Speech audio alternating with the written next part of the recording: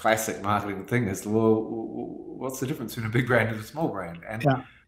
prior to that, the theory was, well, because there are really two things that make up your sales in any time period. It's how many customers you have, and then how much business they give you.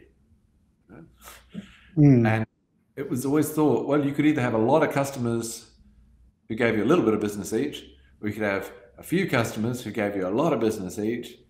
You have any other combination of these. Mm. And the double jeopardy law is like really mind blowing because it says, no, you always get the same.